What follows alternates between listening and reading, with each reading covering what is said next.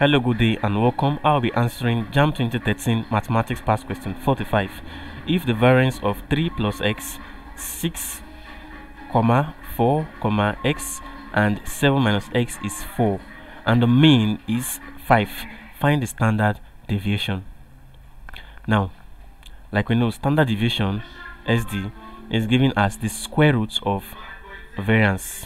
Now we're already given variance from this question to be what? Variance is equals to 4. Now that means that standard deviation SD is equals to square root of 4, which is equals to 2. So the answer to this question is option D, 2. Thank you, and ensure to subscribe to the channel for more videos and past questions.